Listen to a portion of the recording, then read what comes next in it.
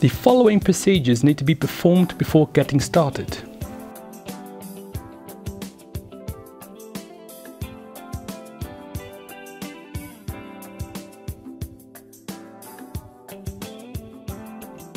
Stop sample flow by closing the flow regulating valve. Unscrew the fixing sleeve.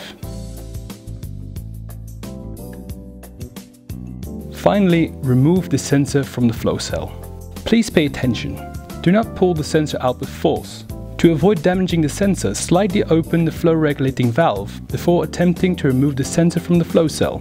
This prevents the formation of a vacuum and allows easy removal of the sensor from the flow cell. Unscrew and remove the sensor cap from the Swansensor Oxytrace G. Empty the remaining electrolyte. Next, refill the sensor cap with fresh electrolyte. Hold the sensor in vertical position with the measuring head pointing downwards.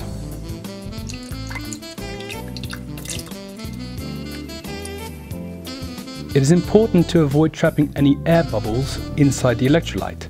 This can be done by carefully mounting the sensor cap onto the sensor.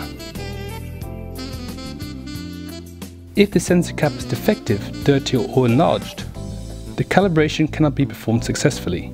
In this case, the sensor cap has to be exchanged. This can be done by simply taking out the new sensor cap out of its container. The benefit here is that the membrane itself does not need to be exchanged, as it has already been integrated inside the new cap. This allows for simple exchange and guarantees proper function of the sensor. A groove can be found in the thread of the sensor, which allows excessive air and electrolyte to escape, as the sensor cap is fixed onto the sensor. This allows any present air bubbles to escape with the excess electrolyte through the designated groove in the sensor's thread. Clean the sensor thoroughly and dry the sensing membrane with a soft paper tissue. After this step, an air calibration needs to be performed. If the step is rushed and the sensor cap is mounted haphazardly, the increased pressure on the membrane might cause it to bulge outwards, causing it to reduce the measuring response of the sensor. Finally, it is recommended to reset the maintenance counter in accordance with the replenished electrolyte and let the sensor run in.